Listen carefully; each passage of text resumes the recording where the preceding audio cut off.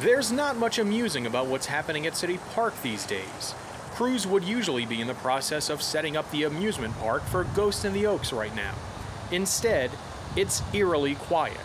The gates are locked up tight, and the only thing in the Oaks is moss. The restrictions that have been put in place have greatly limited the park's revenue. City Park CEO Bob Becker says there's no way he can unlock the amusement park's gates for the annual fundraiser as much as he'd like to.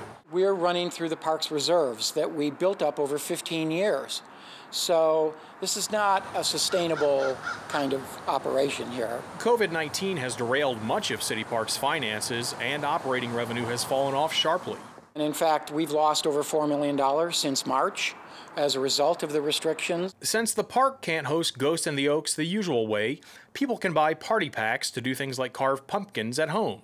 The CDC doesn't suggest things such as traditional trick-or-treating this year. Instead, the agency favors activities such as one-way trick-or-treating, where families can grab bags of candy set out for them, or small, outdoor, and socially distant costume parties. In Terrebonne Parish, Sheriff Tim Saunier says he won't ban Halloween. These kids, they're back to school.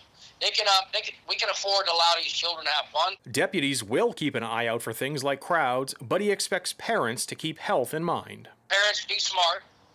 Make sure your children are washing their hands and doing all the safety precautions they can. But the more important thing, we really got to get back to normal. Back at City Park, they'd like that as well, and hope this year will be a one-off. By transitioning to the new event and the new format for this year, we hope to make it a success as well. A goal of no tricks with treats this year. Danny Monteverde, Eyewitness News.